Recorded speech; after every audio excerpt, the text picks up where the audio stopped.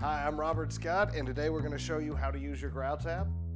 The GrowlTap comes with three pieces. The first one being the GrowlTap, the second one being the CO2 cartridge, and the third one being the CO2 dispenser. So we'll start off by loading the CO2 dispenser. Now, there are two different types of CO2 cartridges. We sell the ones with threaded, but the CO2 dispenser also works with non-threaded cartridges. If you have a non-threaded, it'll work with this CO2 dispenser as well.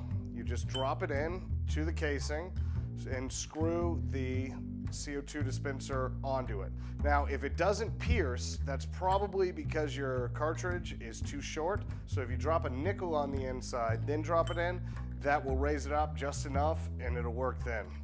But for the threaded CO2 cartridge, all we have to do is screw this in until you feel a little bit of friction, and then we tighten it on the rest of the way very fast so that we minimize the amount of CO2 loss.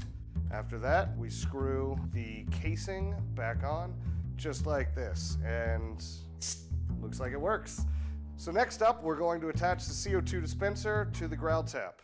All you have to do is thread it on like this, the rest of the way, and now your GrowlTap is fully assembled and ready for drinking some beer.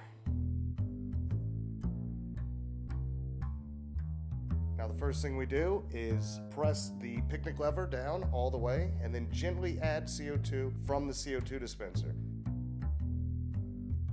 You don't want to add too much, otherwise it'll just be wasted and leak out of the pressure relief valve.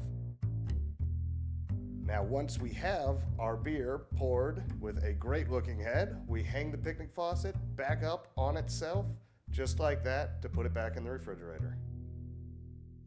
Leave extra CO2 to keep your beer from going flat. Cleaning the GrowlTap is simple. The first thing we want to do is just remove the CO2 dispenser. Then we remove the GrowlTap from the growler. Open up the picnic faucet, and I add just a little bit of soap to the inside.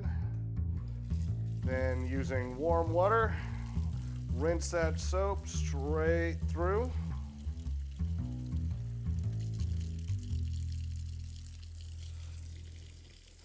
And then we just switch to cold water to rinse out the last any bit of remaining beer or soap.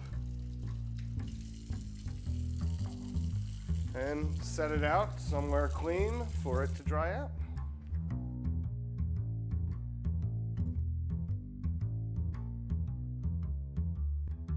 The GrowlTap, the best friend your growler will ever have.